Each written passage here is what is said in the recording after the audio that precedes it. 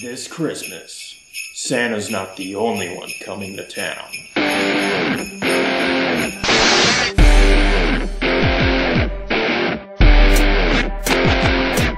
The Herdens are the worst kids in the whole history of the world.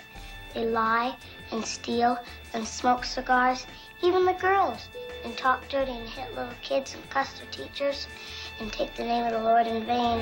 Shazam!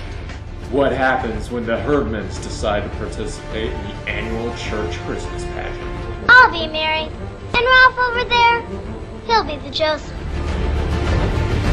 5 kids, 1 pageant.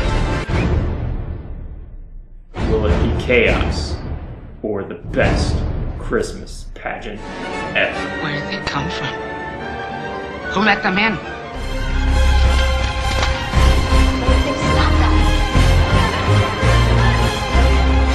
I think it's gonna be the best Christmas pageant ever.